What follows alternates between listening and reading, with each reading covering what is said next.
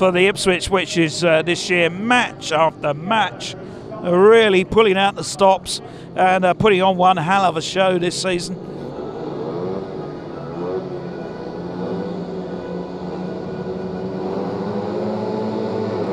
Here they go then, out of the gate and into the turn. It's rider number 4. It's Benjamin Basso in the rider replacement ride. Look at this battle as they come down the straight. With into the turn there, the Witches lead. Jason's got a battle on his hands there. Jason Doyle leads as they come back down the straight.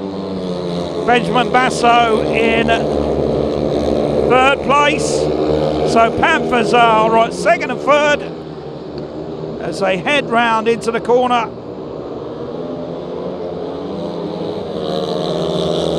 And back through one more time.